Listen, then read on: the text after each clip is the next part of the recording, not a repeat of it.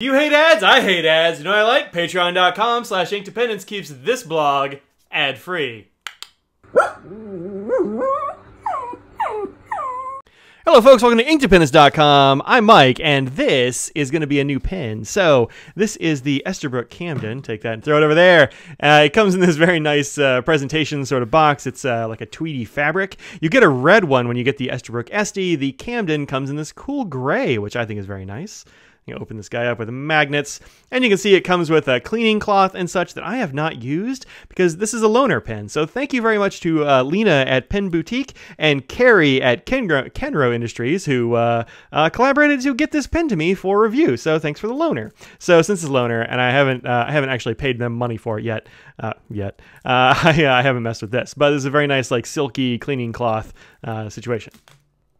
Inside the box, you find the pen. I've also got a nib here, which I'm going to set aside for now. We'll talk about that in a sec. This is going to be a combo review. I got a couple of things to talk about here. Okay, so this is the Esterbrook Camden, and if you're looking at this and going like, hey, that pattern looks really familiar, well, that's because you've used one of these. Like, almost certainly you have used a black and white marble-covered composition book.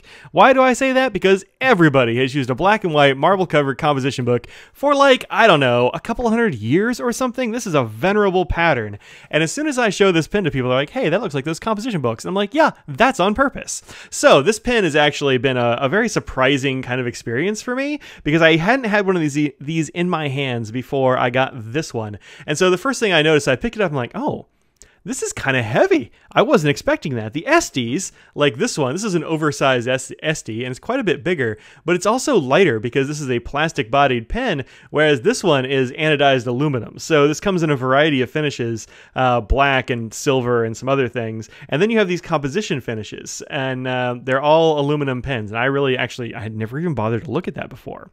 So this particular composition sort of finish is the black and white, which is the most classic, I think. They also have a nice spring green one, which is a very bright green. And I have like, you see composition books in a bunch of different finishes. I have yellow and black ones, I think, mostly. But this one, I'm like, oh, this is classic. Gotta do the black and white one, right? Right. So it's heavy. That was the first surprise. Second is I can feel the pattern a little bit here. So this is anodized aluminum, which is then lacquered over. And they must do a couple of stages of lacquer or something, because it's definitely got like a smooth clear coat on it or something. But it also has, like, you can feel the dots, which is pretty neat. Like, it's a subtle texture, but I dig it. All right, also on the outside of this pen, you have the Esterbrook logo up here on the finial. Nothing on the bottom of the pen, just sort of a curved flat space. I do like the flat tops and bottoms. I'm a flat top fan. Then you have this very nice clip, which is got this, I think it's got a very smooth line to it. Like, that looks like a real fast train or something, you know, like it looks like it's from the future.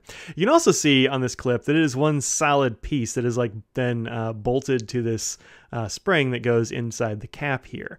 And so it's a fairly stiff but very responsive kind of clip. Like, you can definitely clip that on like shirts or pants or pen cases or whatever. This pen is it feels very durable. It's a hefty pen.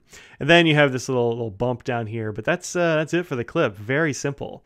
On the cap, as far as ornamentation, you have this single band that's like engraved in there, and also it says Esterbrook right here, which really fades into the design. So if you pull the design back a little bit, like, you can tell there's a little bit of something different there, but it's very subtle. I like subtle branding on pens. I want the pen, you see this pen, you're like, oh, it's an Esterbrook Camden with the composition notebook. You don't need to have like Esterbrook Camden on it or anything. It's just kind of, you know what it is. All right, so let's take the cap off.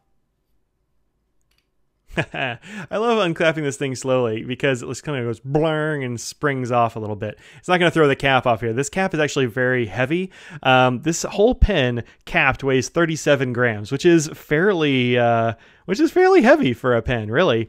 But the cap, I mean, uncapped, this is 19 grams. So that means that the cap is almost half the total weight of the pen. So can you post it? Yeah, absolutely. It's got a black liner in there. You can definitely post it. But notice that even in my beefy mitts, this is a pretty long pen when you post it, and it does feel kind of overbalanced to me. It's not the best balance posted. You can if you want to, but I'm just going to set this over here because that's not going anywhere. This It's perfectly good. It'll just sit on the desk and it'll look nice. Uncapped and unposted, this pen is a great length. I really like the unposted length of this thing, which is 129 millimeters, which is about 5 inches, which is that's kind of the perfect length for a pen, I think, right now. I mean, look at it's not like falling into the web of my hand. It's not jutting out. Good. The section here is metal and fairly smooth, but it is anodized, and it does have a slight texture to it. Like you can just barely feel it. I don't know if you can actually see it. Let's see. Can I get it on the camera? Yeah, maybe a little bit there. You can see there's like just a very slight bit of texture. Like they left it not quite smoothly polished and then anodized it, and it's got just a little bit of something. And that's good because it means that this section isn't slippery. You also have this nice lip at the bottom. This section diameter is quite nice, between 10 and 11 millimeters, which is kind of that's my perfect zone for section diameters. But you've also got this lip to keep your fingers from slipping. You've got the little bit of texture. You have these threads back here, which are metal threads, and metal threads can sometimes be a bit aggressive. I think if you held it back on the threads, like if you hold your pen very far back, I'm not sure how comfortable that would be long term, just sort of on your finger here, but it's not hurting me. Like, these aren't sharp threads or anything, but I don't know if I'd want to hold it here forever. But down here, it's great, and that's usually how I hold a pen, so it works perfectly for me. Now, the nib on here is the second part of the story here, and you saw I had an extra nib over here. So let me tell you about these nibs a little bit. So this nib, this is a Schmidt nib, as is this one. And you can tell a Schmidt nib unit because it's got this collar around the housing. And this little brass collar, I think, is probably meant to keep any of the strain from putting a nib and feed and stuff in here from splitting the collar over time. If you've ever had a collar split on you, it is annoying. Now, these are Schmidt nibs, and Schmidt nibs, this one is actually a fine. It's got a nice big F there, which I appreciate, a nice big bold nib marking. I'm a fan of telling me what size the darn nib is. The fine on a Schmidt is not messing around. It's actually pretty darn fine. And this one is like that. But I mean, it's a fine nib. You don't really need to see me do a writing sample with a fine nib. You can just trust me, the fine nib works perfectly well. Now, you can't really swap these with like Yovos or anything like that. They're a different sort of size. The feed is different. The curvature is different. So it doesn't really work like that.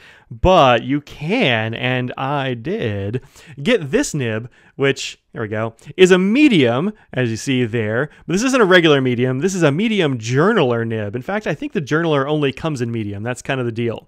Now, the journaler is a special nib grind done by Gena of Custom Nib Studio. You can find her on the interwebs if you want more grinds and stuff done by her. But she has been working with Esterbrook to grind nibs for the Camden, which I think is a great idea. And so I know Gena a little bit, and so I contacted her and said, hey, Gena, I'm going to do this review on this Camden, and I got this journaler nib. What's the deal with that journaler nib, man? And she said, hey, so awesome. The journaler nib is actually sort of an homage to one of the vintage Esterbrook nibs. I said, oh, well, that's really cool. I like vintage Esterbrook nibs. Which one is it? And she said, well, it's a 9314 medium, 9314M. I was like, oh, yeah. Yeah, I know the 9314M. That's my favorite Esterbrook nib. It's actually in my Esterbrook Esty.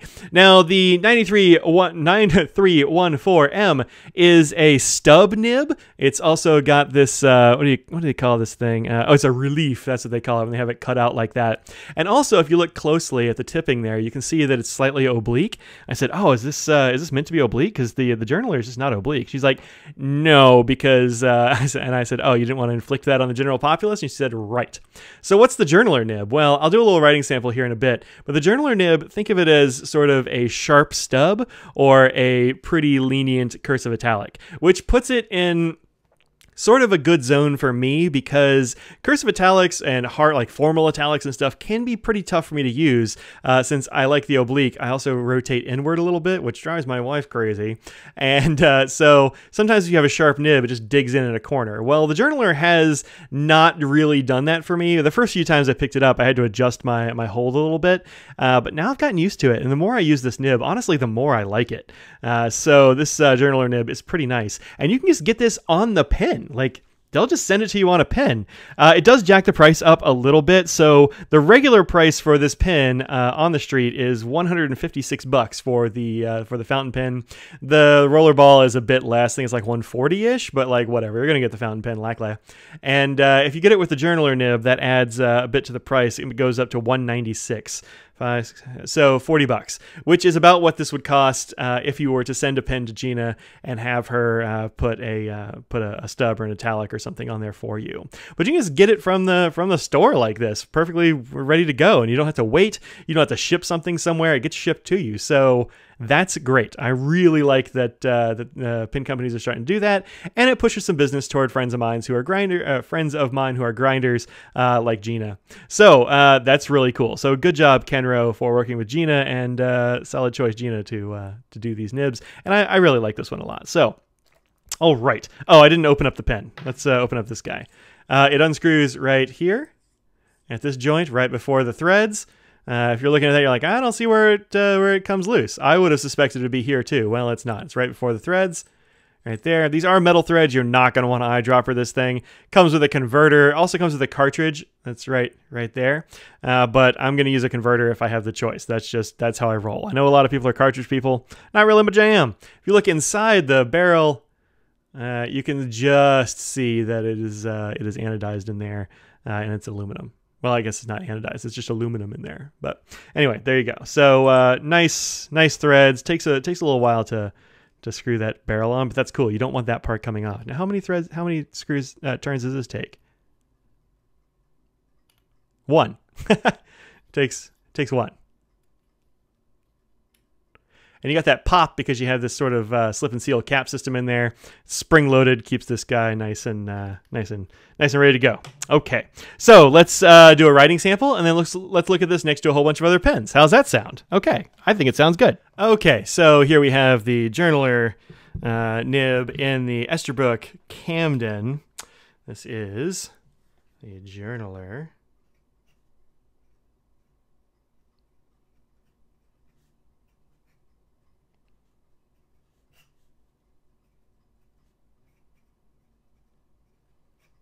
This is by Gena, and actually I'm surprised and kind of happy with how quickly this started up, because I've been waving this pen around for probably half an hour doing various takes of this video, so neat. Good job, journaler, for, starting right up. Now, this nib is, it's sort of a stubby italic-y sort of situation, so you get nice wide downstrokes and pretty thin cross strokes, just to juxtapose those guys right there. So yeah, it's a nice job. You know what? This little curly Q action doesn't usually get me nib variation, and it's because of the way I hold my pen. So don't be fooled by that. Look at my straight line ones. I actually turn my paper a lot of times because my hold is weird, and so it is very different. But when I do this, I do it wrong. So yeah, I'm gonna stop doing this, even though it makes me happy. I'm just gonna give you the hashes because that actually shows you that it's different. Yeah, neat. All right, so this is Esterbrook Camden.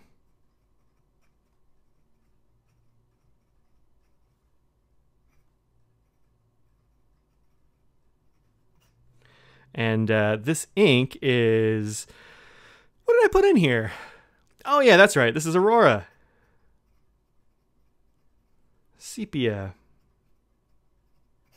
An ink that really has been growing on me. I did the review on this one a little while ago, and I still really like this nib. Now, a lot of people like this little, you want to have a little squiggly doodad there and then smear it.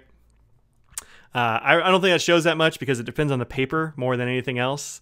But yeah, it does show. I mean, I got some wetness there. So yeah, this is a really nicely behaved nib, and I dig it. And like I said, I've been digging it more the more I've used it, because when I first got this pen, I'm like, I don't know, it's kind of heavy, nib's a little bit sharp.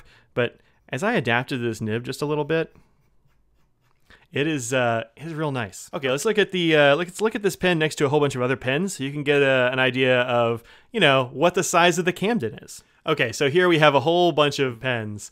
And I just tried to give like a smattering of sizes. You're gonna have something in this realm. Okay, so this is the Kaweco Sport. This is the Pilot Prera. We have here the Sailor 1911 standard size. This is a Franklin-Christoph model 46. We have here a Vanishing Point. We have here a TWSBI 580 ALR. How's that for a mouthful? The TWSBI Eco, the Platinum 3776, and the Lamy All-Star, the Diplomat Aero, then the Camden. And you can see the Camden is is like head and shoulders, at least shoulders above the rest. And then you have the TWSBI 700, the VAC, which is a pretty good sized pen, and they are about the same size. And then just slightly bigger than that is the SD Oversize. So the SD Oversize completely fills this thing. Let's throw a 823 in here too, because a lot of people might know that one. So there's the 823. But this Camden's a big old pen. It doesn't look that big, right? Then you put it in this tray like, oh, dang, that's a big pen. Let's take the caps off and see how they look. No, don't jump over here.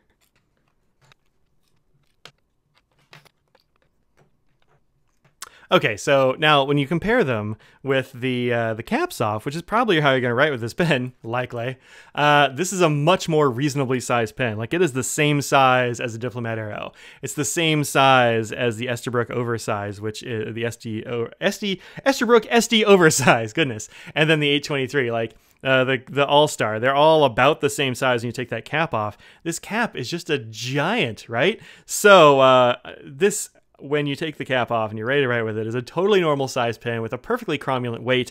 And, you know, stick around for all the sizes and everything for this pen, lengths and diameters and all that jazz here at the end of the video. But I think this pen is well positioned in the 156 to 196 range, especially with that custom journaler nib that Gena does. Gena does really nice work. I have a couple of her nibs and I enjoy both. So check out the Esterbrook Camden. And also, there are only 250 of these, I think, in each mode. So 250 black, black marbled, 250 of the green, etc. So go over to Pen Boutique and tell them I sent you so that they know. You'll find down in the description a link to this pen on Pen Boutique's site. Also a link to their YouTube page. Go over to their YouTube page and give them some love. They just started that up a little while ago, and, you know, throw them some views. Go over there and say hi.